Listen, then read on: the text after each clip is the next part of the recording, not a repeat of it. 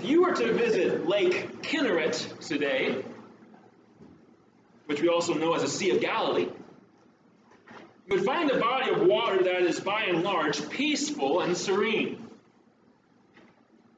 There are times, however, that storms suddenly arise over Lake Kinneret when cold air blows east over the Golan Heights and mixes with the warm air over the lake. As a result, the waters of Lake Kinneret can become quite choppy. And though it is rare that the waters of Kinneret become so turbulent that someone boating on the lake should be concerned for their safety, it does occasionally happen. For instance, in 1992, Israel experienced its worst winter of the 20th century.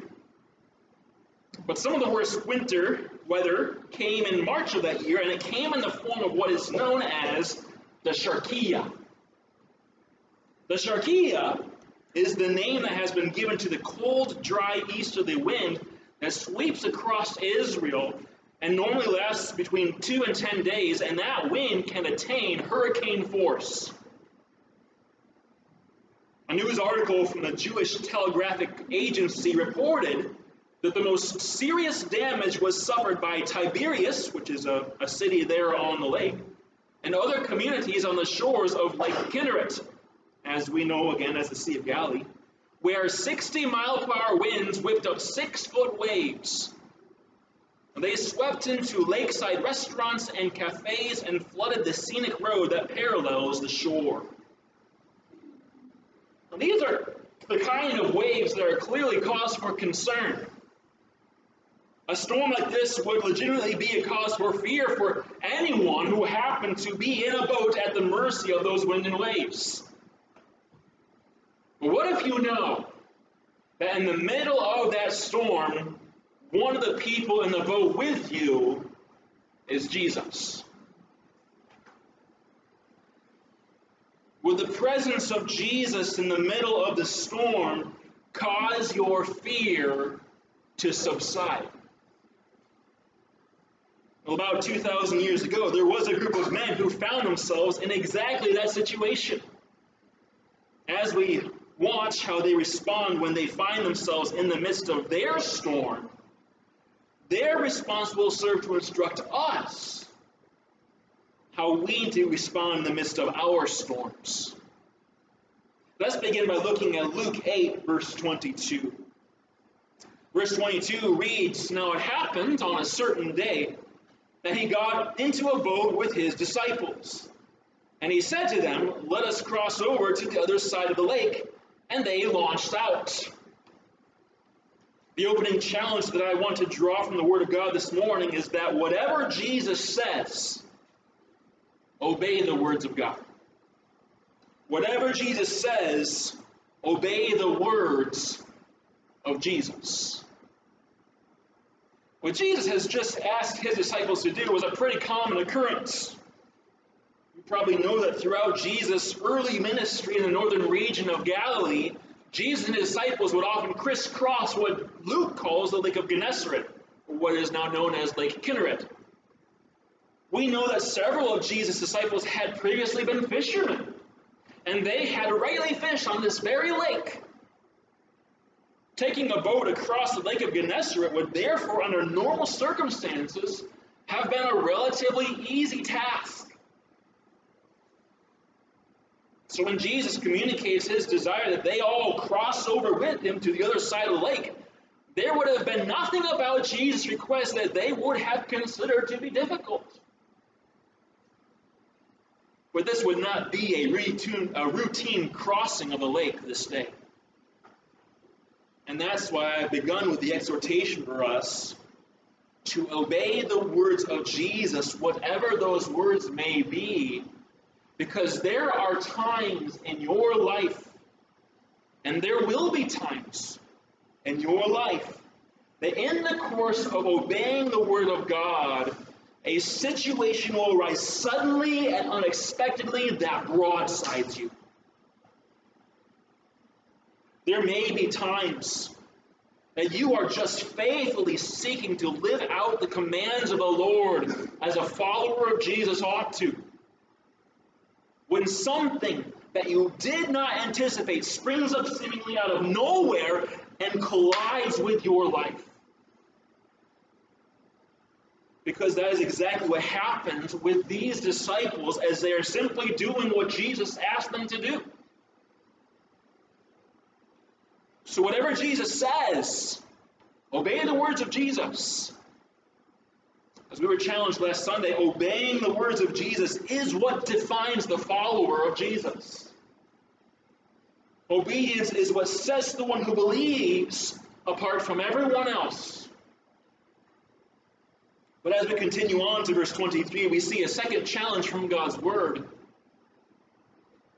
Whatever results from your obedience, trust in Jesus. Whatever results from your obedience, trust in Jesus. See here in verse 23, as they sailed, he fell asleep. And a windstorm came down on the lake, and they were filling with water and were in jeopardy. Now, Jesus' disciples were just doing what Jesus said, and look what happened. A storm descended upon the lake, and the boat was quickly taking on water. The Greek word actually should lead us to understand that the boat that they were all in was being completely filled with water. Another word that we often use is it was being swamped. So when it says that they were in jeopardy, the fact is, they were. Humanly speaking, the boat was actually coming very near to the point of sinking, and they were in very real danger of losing their lives. Have you ever found yourself broadsided with something while you were seeking to faithfully obey Christ? Have you ever been there? Can you think of an instance in your life where you were just seeking to obey God and something collided with your life? You're seeking to obey Christ by regularly gathering with his people, and I thank you all for being here this morning to gather with his people. It's an act of obedience. You're seeking to obey Christ through acts of love that you are showing to your believing brothers and sisters. You are seeking to obey Christ by taking advantage of opportunities that God gives you to speak the good news of Jesus to others when you find out that you're being let go from your job. When you discover that you have stage 4 cancer. When you discover that your child was just hit by a drunk driver. When tragedy or hardship springs upon you out of nowhere and you are just seeking to follow the Lord, how do you respond? You lose a loved one. Your only means of transportation breaks down. You get badly injured at work or on the roof. What do you do with that? How do you deal with that? Some people respond to tragedy or hardship with anger. They're angry at God, or angry at the person responsible for the tragedy, or angry at the unfairness that they see in it all. They may keep that anger in so that it turns into bitterness and then hatred. They may turn that anger out on someone else. Some people respond with anger. Others might respond to tragedy or hardship with agony. Perhaps you've been there. It just hurts so much. I just want it all to stop. I just can't take it anymore. I just want to escape all the pain that I'm feeling right now in life. And people try to escape it. People may seek to escape it through alcohol or through drugs. Some even go to the extreme of seeking to escape it through suicide.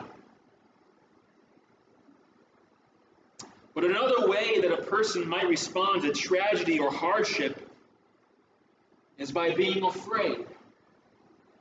And as we come to verse 24, we discover that is exactly how Jesus' own disciples respond to the situation they have suddenly found themselves in. The disciples of Jesus are fearing for their very lives. They come to Jesus here in verse 24, right? Jesus is sleeping there in the boat. How he can sleep in the middle of the storm, I don't know. But they come to him and they wake him up and say, Master, Master, we are perishing. They don't just come up and say, hey, Jesus, when you got a moment, we have a little issue over here. No, they're saying, we are going to die. And they believed it. Let me ask you something. Was their fear a reasonable fear? What would you say if you were in their shoes? Would you say that it is reasonable to fear drowning when your boat is filling with water in a storm? I mean, if you're in the middle of a large lake and you're caught in a storm and your boat is quickly filling with water, isn't it reasonable for you to be afraid of that situation? It's very reasonable. It doesn't take a rocket scientist to figure out that water has the potential of drowning someone. They didn't have flotation devices. They didn't have a Coast Guard that they could radio. Their ship was just moments away from being completely filled with water, and they were all on their own. Except they weren't. Were they? There was someone else in the boat with them. But in the midst of their fearful situation, they allowed the fear of their surrounding circumstances to blind them to the significance of the one who was right there with them. All that the disciples were focusing on in that moment was the wind and the waves. And that is the reason they awoke the sleeping Jesus. They awoke him because they believed that the wind and the waves were about to send them to their death. So as we mentioned before, their fear, humanly speaking, was reasonable. Anyone in their situation would likely respond the way they did, but just because their fear was reasonable, does that mean that it was acceptable? Does that mean that their fear was right? Let's look at what happens next and we'll discover the answer. And Jesus, of course, he arises. And what does he do? Jesus rebukes the wind and the raging of the water. He talks to them. And they cease. And there was calm. And notice what Jesus says next. What does he say? Where is your faith? According to Jesus, was his disciples' fear right? Was his disciples' fear acceptable? Did he give them a pass because of their fear? Oh, I know you're just human, so I understand. Is that what he said? That's not what he said. Why was their fear not acceptable? Because they should have known that they could trust Jesus based on the authority he has demonstrated over everything else. What have we seen Jesus do? I mean, you just go back through Luke's gospel that we've looked at week after week after week for quite some time now. In fact, you look back in Luke chapter 4, Jesus has already demonstrated his authority over diseases and disabilities. In Luke chapter 4, recall how Jesus healed Simon Peter's mother-in-law. Scripture tells us that Jesus actually rebuked the fever, and the fever left. At the word of Jesus, the sickness fled. Jesus has also demonstrated his authority over the demonic world. Again, in Luke chapter 4, you see that at the word of Jesus, demons came out of many. Jesus also demonstrated his authority over the animal kingdom. You come to Luke chapter 5, and Peter and his friends, they've been fishing all night long and they've caught nothing. What does Jesus say? Go back out there. Try again. Launch out into the deep and let down your nets for a catch. Remember how Peter responded? He said, Master, we have toiled all night and caught nothing. Nevertheless, at your word, I will let down the net. And the number of fish that they caught was so great that Simon Peter called James and John in their boat over to his, and they filled both of their boats to the point that both of them were beginning to sink. Don't forget, Luke 7, verse 7, where the word of Jesus was responsible for raising up the sick servant of a centurion from the brink of death. And don't forget Luke 7:14, where Jesus speaks to the corpse of a widow's only son, and her dead son was raised from death itself. The disciples of Jesus should have recalled these things that they had seen and heard, and they should have had the confidence that the one whose word could heal the sick and restore the maimed and cast out demons and control animals and raise the dead, the disciples of Jesus should have had the confidence that the authority of the words of Jesus could be brought to bear even on their current situation. Jesus hasn't changed.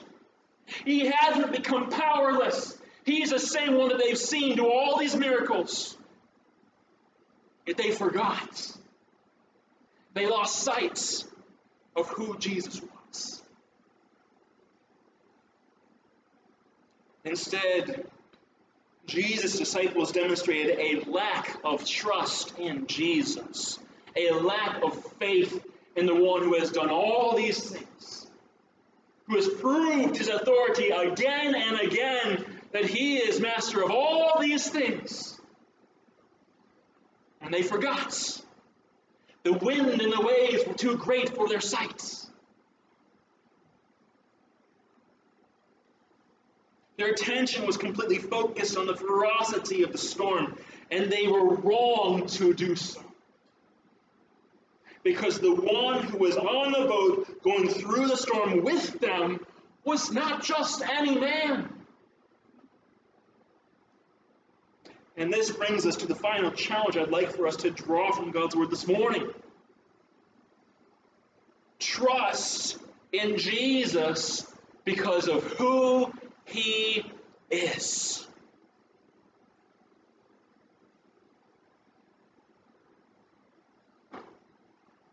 If you saw Jesus do what Jesus did, what would be your reaction?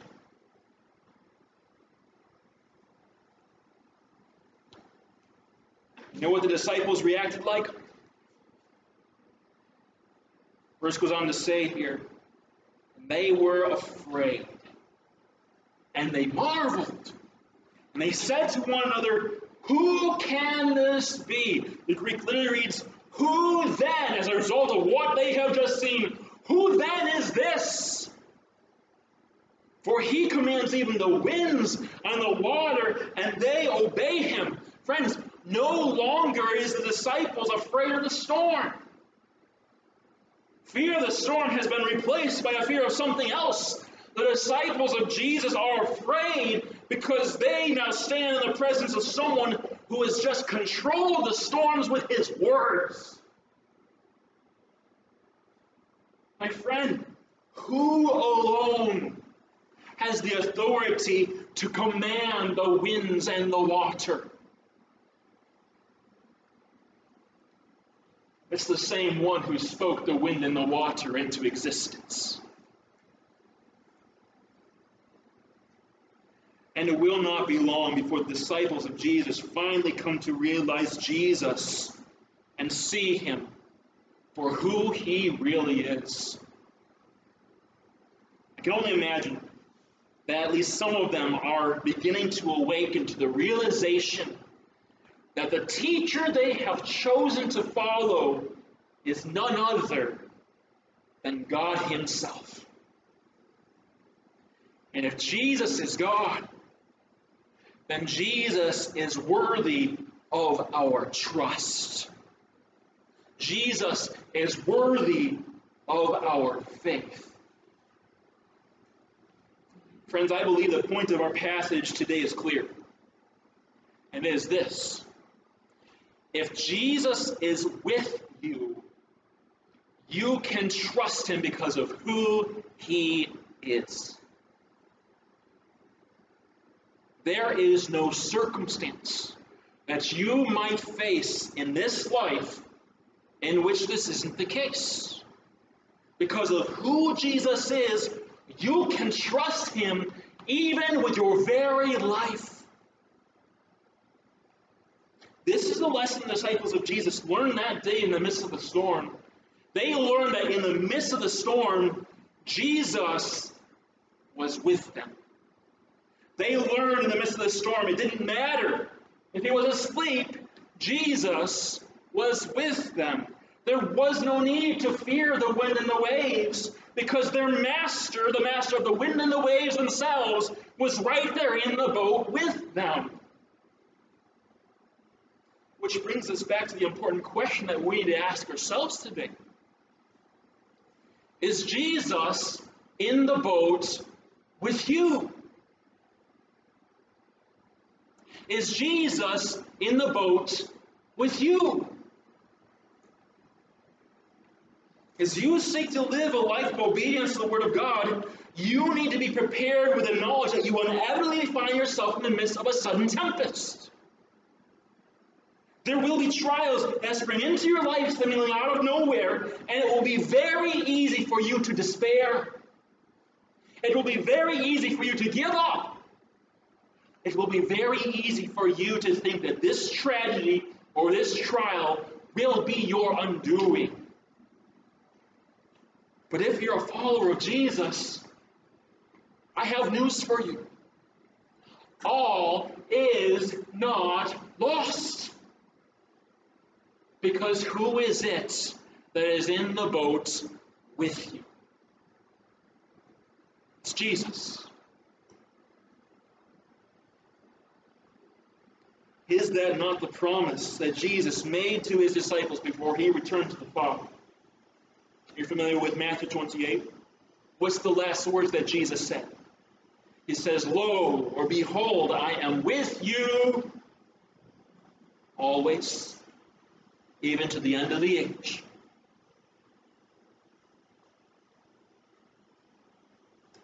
It says in John's Gospel, "Little while longer, and the world will see me no more. But you, my disciples, will see me.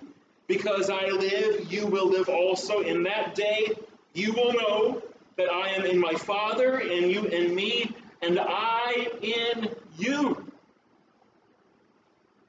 Paul says in 2 Corinthians, "Examine yourselves as to whether you are in the faith. Test yourselves. Do you not know yourselves that Jesus Christ is in you?"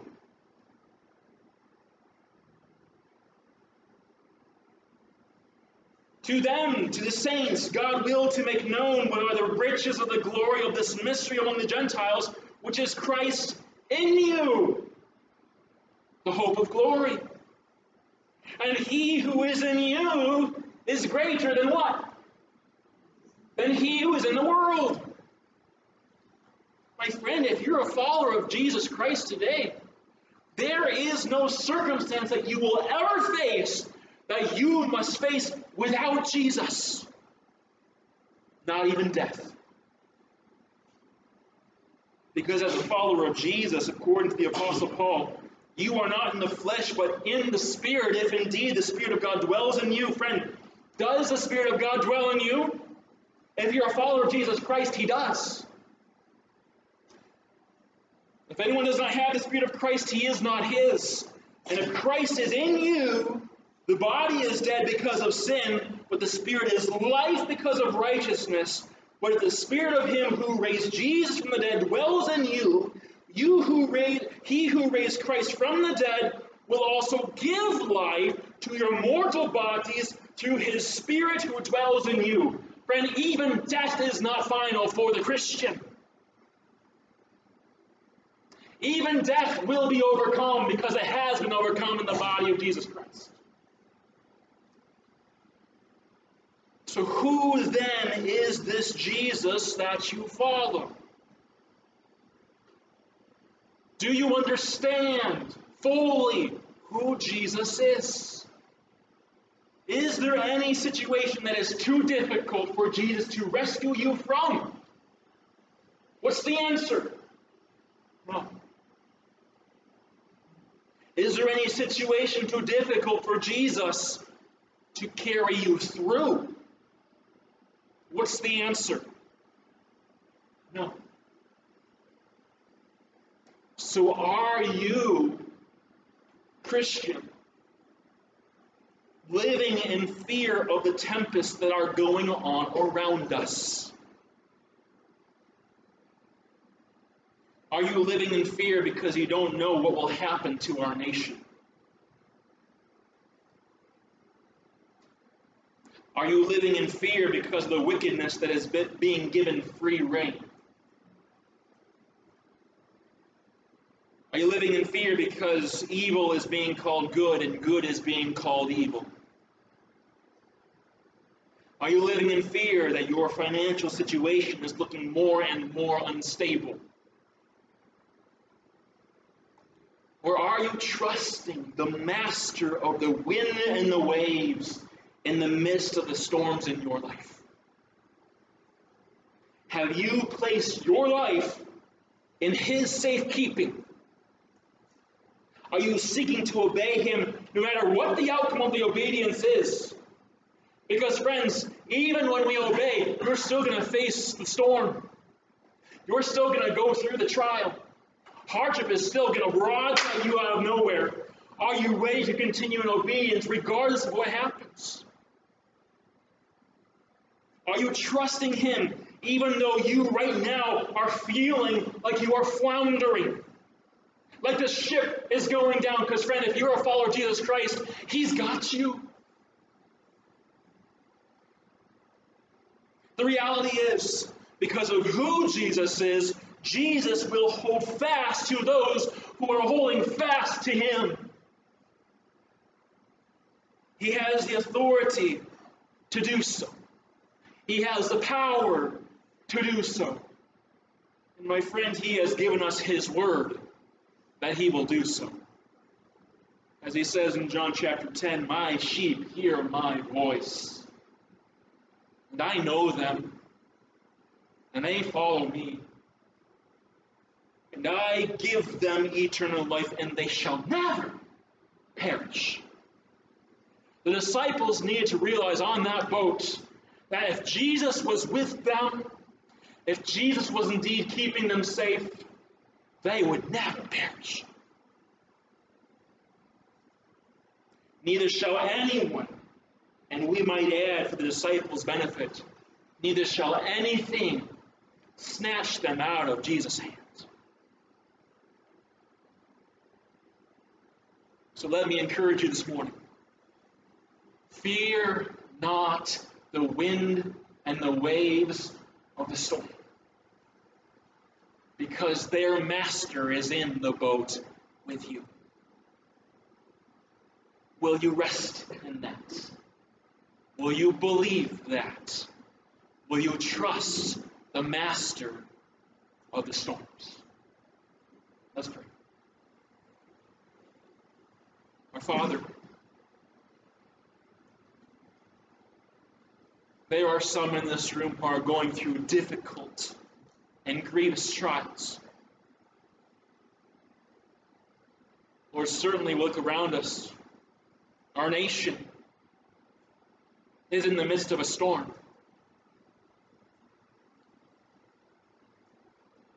But Father, as we have seen in your word, we can trust you And we do not have to be afraid of the storm.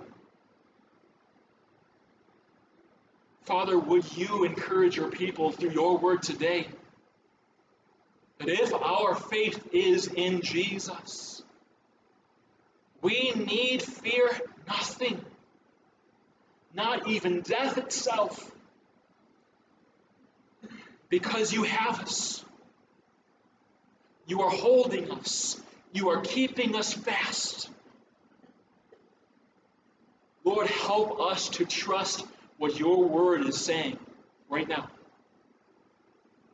And let us take our eyes off of the wind and waves that are swirling all around us and keep our eyes fixed on their Master.